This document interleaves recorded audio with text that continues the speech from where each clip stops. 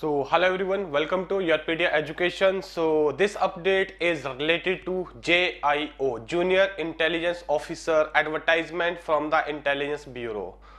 Right, so first of all you can see I have written some topic here and I have written some topic here. See, if we talk about this vacancy, we already have told you people they have released advertisement for 797 vacancy, and which is a very huge number from the job market point of view scenario in India. So if you have done your diploma, you have done your degree, then this number is very significant for you all. So before proceeding ahead with the syllabus and the exam structure, let's read first the eligibility.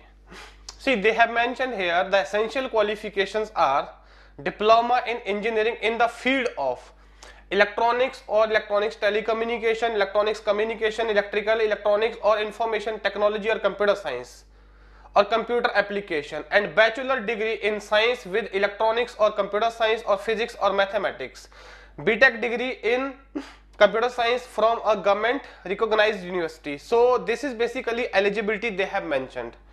So obviously there are three stages which you need to go through if you want to mark your candidature among these seats. For the final selection, you need to undergo three stages. So guys, before proceeding ahead, what is the exam structure? Obviously, there will be weightage of technical subject. There will be weightage of the non-tech reasoning and mental ability part. So everything is there that I will discuss, right? Before that, there are few topics which you need to prepare.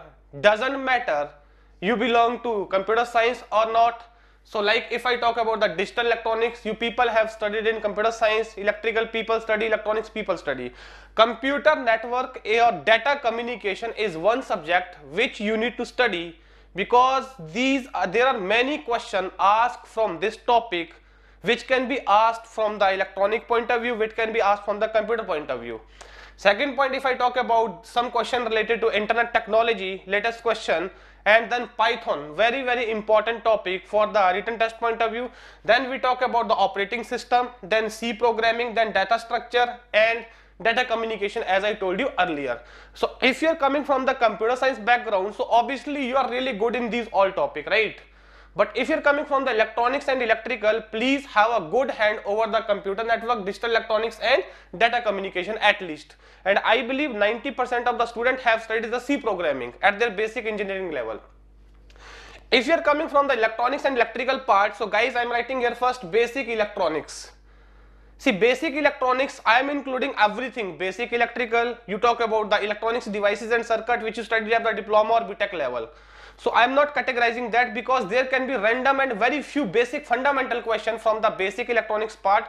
So I am concluding here both part which you study in term of network, or second which you study in term of the solid state device or electronics devices and circuit. And next very important topic is communication engineering. See, communication engineering question can be also asked from the computer science student, and communication, especially digital communication, optical communication and satellite communication, very important. And there will be not a very difficult question on the introductory or preliminary level, guys, you need to prepare.